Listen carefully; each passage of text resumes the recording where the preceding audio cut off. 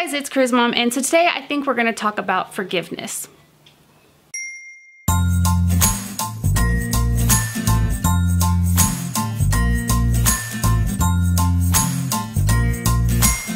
Hey guys, welcome back. So I think today we're going to talk about forgiveness. I think there's a lot of us out there that we have people in our lives who've hurt us, and some of us have been hurt really bad, and sometimes these are by people who are supposed to love us or who are supposed to protect us. And sometimes with that, when that happens, not sometimes, it affects us. It affects how we handle people. It affects how we live our everyday life. And speaking from experience, I know that this affects every aspect of your life. You become leery of people. You kind of cut yourself off from others because you just don't want to give that part of yourself to anybody, because you're afraid you're going to get hurt. We have a visitor. And so I think, with that, when you carry all that baggage around with you, it can lead to so many things. It can lead to, it can lead to you becoming sick, physically, mentally, emotionally.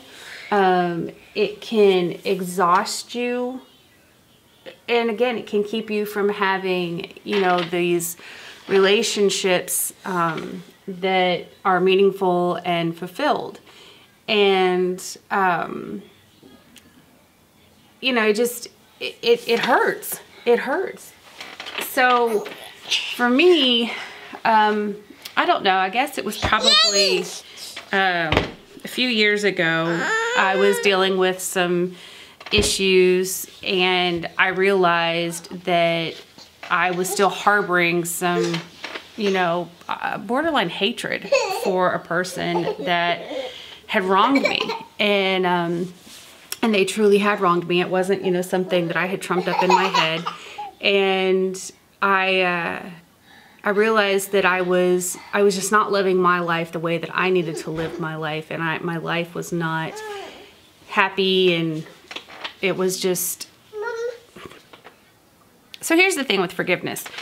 Forgiveness, you've probably heard it before, it is not for you, really. It's not really for the other person. Sorry, let me back up. It's not for the other person. It's for you.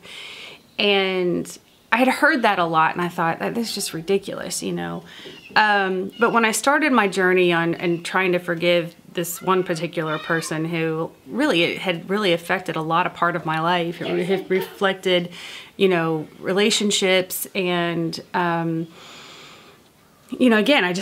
I was not happy in a lot of things, and I couldn't find happiness in a lot of things. And so when I started this journey, that was the first thing that someone had told me, that forgiveness is really not about the other person, it's for you. And so I kind of started doing this process where I would look at the person, and I do a lot about their background. And I would think about things that had happened to them in their background. And I would say, okay, well, maybe these were the things that kind of contributed to this person being the way that they were. Not excusing the behavior, but just trying to understand where the person was and why they were doing the things that they had done. And why it was me, why they chose me to be that person that they took this abusive behavior out on. And I remember that I had lost all identity. I had lost, everything about myself, to the way that I dressed, to the way that I did my hair, the way that I spoke to others. And it happened over such a period of time that, as it's happening, you don't really realize it's happening, that you're losing this kind of sense of self. And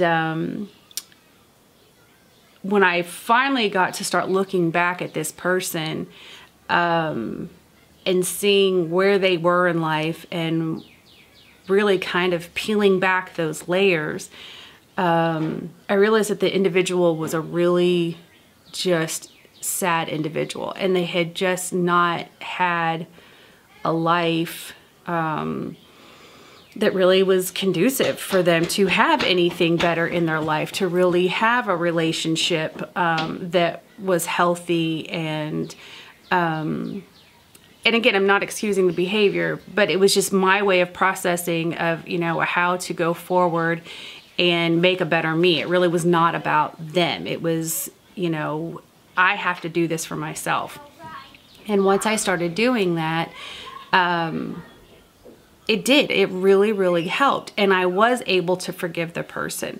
Now, do I want this person around me?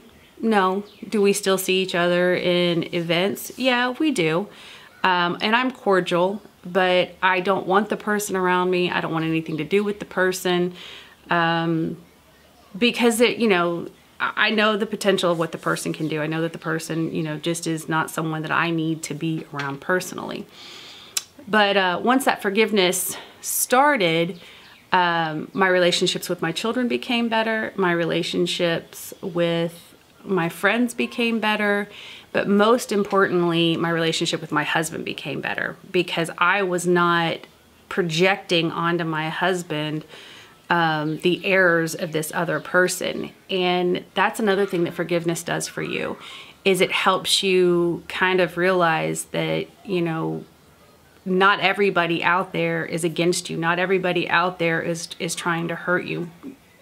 Most people are good people. We all have our baggage, and we all have things that, you know, we deal with on a daily basis. We all have our demons and our skeletons in the closet. But, you know, there's a lot of great books out there on healing.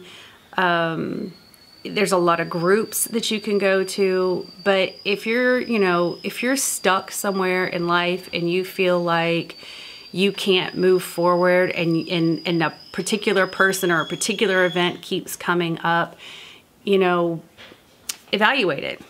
Look at it, you know, look at it for what it is, and get in there and peel it back like an onion and start that process. Now, is it easy? No. Is it painful? Damn straight it's painful. It's really painful, because there's a lot of self-reflection there too, because you have to look at yourself and think, you know, what was my part in this? Now, sometimes we have no part in it. Sometimes we are truly innocent victims of, you know, heinous things. But in my particular case, the case that I'm talking about, I did have parts of it. There were red flags that, you know, kept popping up that I was like, oh, let me bulldoze right through that.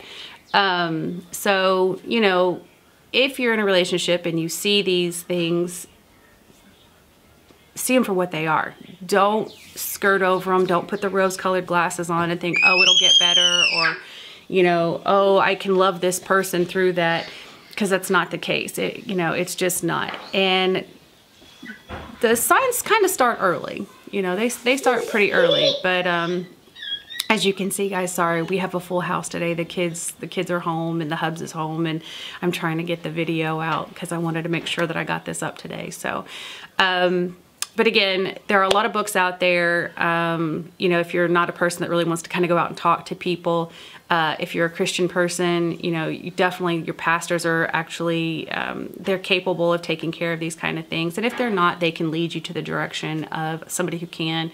Your doctor can help you with this. If you don't have insurance, there are free programs out there, you know, in the community to kind of help with these things. And like I said, there's a lot of great books out there to help you kind of go through this process of forgiving. And I promise you, you know, once you do that process, it's painful, it hurts, and it doesn't happen all at once. I mean, sometimes you get to parts where you're just like, I can't move past this. But once you can kind of start moving past it, life opens up in a whole other way, that you are able to see the blessings, you're able to receive love from people and accept it. Accept the love, which that's probably the key thing, is being able to accept love from people and not think that there's some ulterior motive or something, you know, waiting for that other shoe to drop. So that's my free advice Friday. Forgiveness is for you. It's not for the other person. Sorry.